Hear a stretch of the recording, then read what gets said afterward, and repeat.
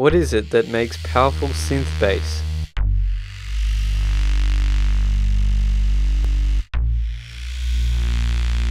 This video will cover a variety of perspectives on timbre that will help you with the following areas: synthesis, sound design, EQ techniques, and mixing. Because bass is already indicative of a low frequency, typically between 60 and 250 Hz, the question is really about the timbre of the bass. Firstly, the timbre can be looked at in two ways: the general frequency curve and the finer tonality. This video is now playing a low bass frequency of 70 Hz. It is loud enough, so if you cannot hear it in this moment, then my first suggestion is to put on some good headphones. But either way, let's mix in one harmonic after another and see how much this bass wave can be built up.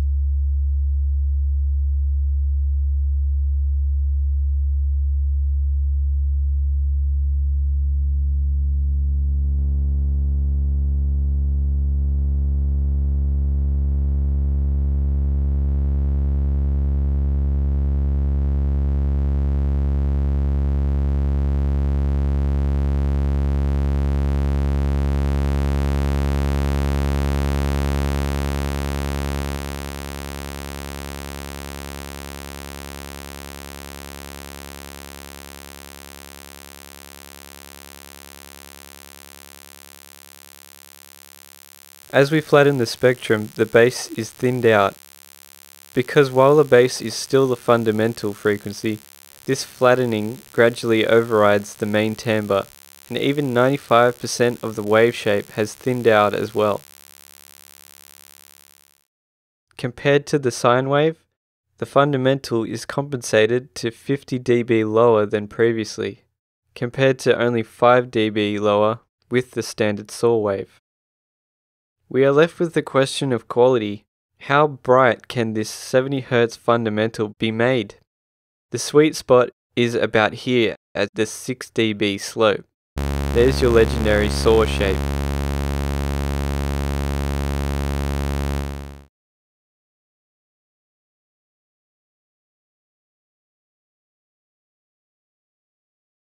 Now, with the aid of high frequencies, our perception of sound can astonishingly hear the fundamental.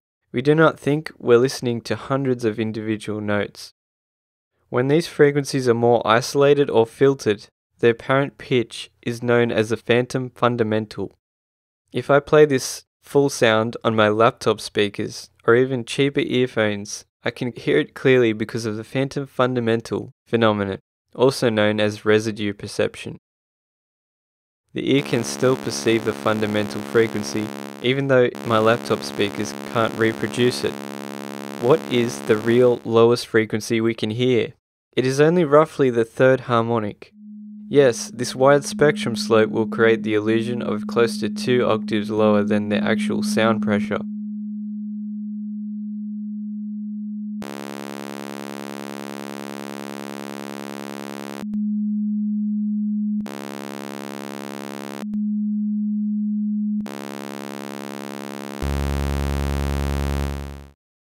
With the higher frequencies adding presence, it now comes to a question of how much presence is needed. Now you can understand why using powerful, fat synth sound is difficult to mix into a busy song. If the overall sound is so full and present, then there tends to be less need or less energy available for more instrumentation. When it comes to the finer timbre of the bass, there are really endless sound design possibilities from layering. In synthesis, the harmonics of a bass sound may fill the entire spectrum. And with unique wavetables, we can create full bass sounds like those heard in drum and bass, dubstep, EDM, and other electronic genres. Now let's take a closer look at the sub-harmonic aspect. In all cases, adding a sub-oscillator will thicken the sound.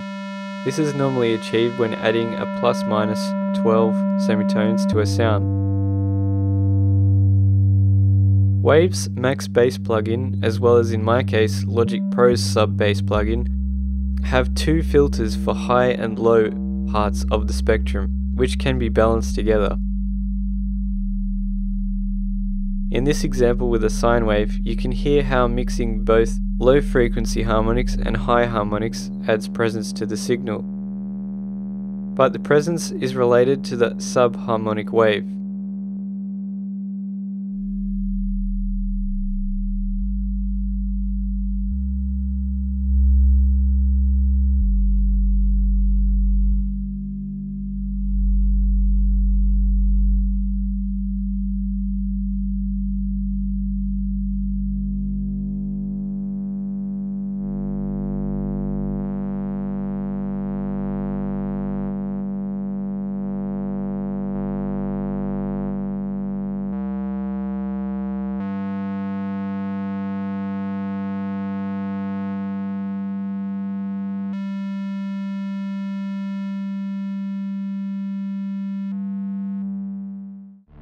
A famous style of synth bass to look at is called the Reese Bass.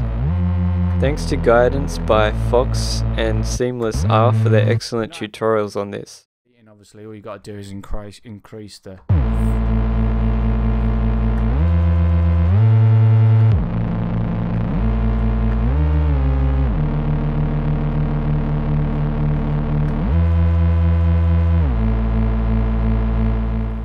Seamless's tutorial is a more hardcore example here. That same thing. Let's turn off the FM here and go to RM and do the same thing.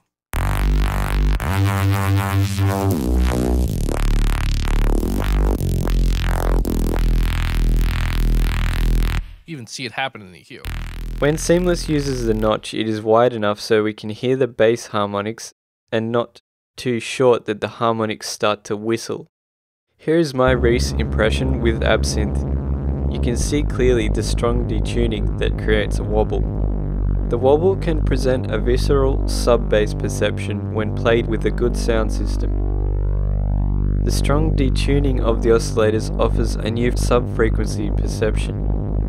With this Reese bass, the second oscillator is just 1.5 semitones out, which at C3 of around 130 Hz, the bass sub is 10.5.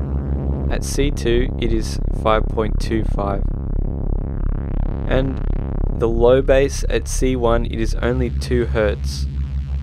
These are perceivable beating bass and sub-bass frequencies. The creation of beating in the low frequencies has a powerful effect, similar to using bass in short impulses rather than sustained notes. I hope you enjoyed this video, everyone. Feel free to like and leave a comment, subscribe if you're new, and thanks for watching.